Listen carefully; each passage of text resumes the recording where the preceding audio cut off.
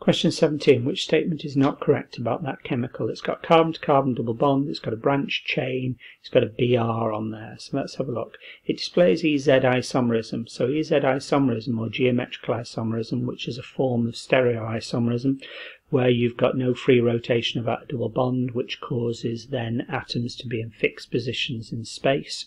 So same structural form, but a different position of atoms in space. The way that you get EZ isomerism or geometrical isomerism is by looking to the left of the double bond and looking at the carbon to the left of the double bond and making sure it's got two different groups bonded to it, and to the right of the double bond the carbon needs two different groups bonded to it, otherwise it's not going to exhibit geometrical or EZ isomerism. So I'm looking to the left of that double bond, and immediately I'm seeing that the carbon has two hydrogens bonded.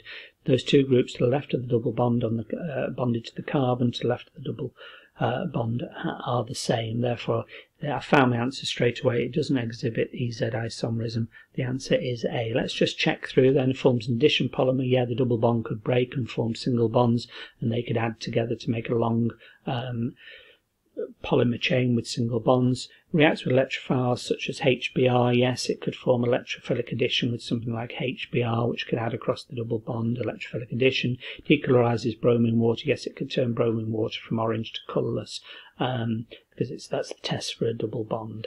Yes, the answer is A. A is incorrect. Which compound can be oxidized to form CH3 twice CHCOCH3? That CO there is a ketone. It's in the middle of a chain, so it's been formed from a secondary alcohol when a secondary alcohol has been oxidized by something like acidified potassium dichromate. So once upon a time, before it was oxidized by acidified potassium dichromate, that's been an COH.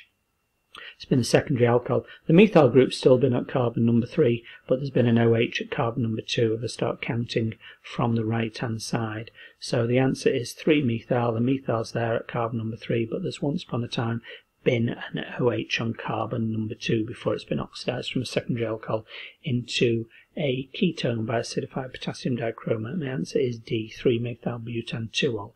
Which species can act as a nucleophile? So a nucleophile is electron pair donor. I'm looking for something with a lone pair, and automatically I'm seeing that oxygen there will have a lone pair. My answer is B.